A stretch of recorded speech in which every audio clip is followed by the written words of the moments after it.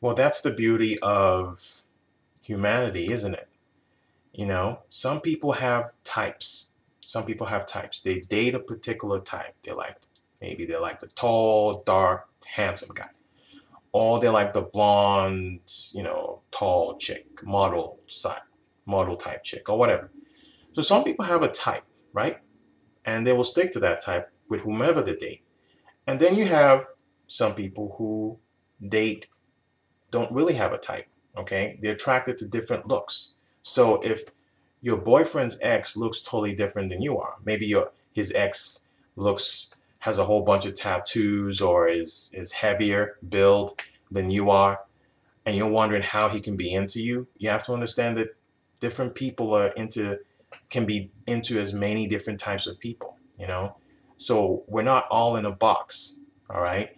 There are things about his ex that he found attractive physically, and there are things about you that he finds attractive equally so. So just enjoy that.